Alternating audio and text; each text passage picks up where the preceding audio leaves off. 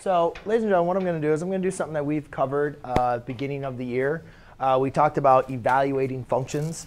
And basically, ladies and gentlemen, if we have a function, oftentimes we want to find the value of the function at certain intervals.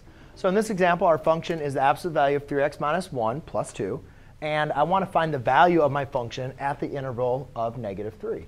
So if you guys remember what we did at the beginning of class, all I'm simply going to do is enter in negative 3 in for x, my input value.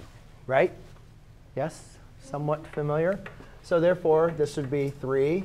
I'll make sure I use parentheses. So basically what we're doing, which we're going to be using over and over, is we're plugging in our value. Whatever value is our input, we're plugging that into our equation. Then we do negative 3 times 3, which is negative 9. Minus 1 is negative 10. The absolute value of negative 10 is positive 10.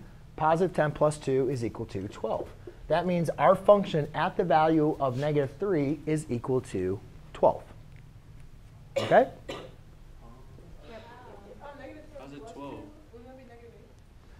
Absolute value of negative 10 is positive 10.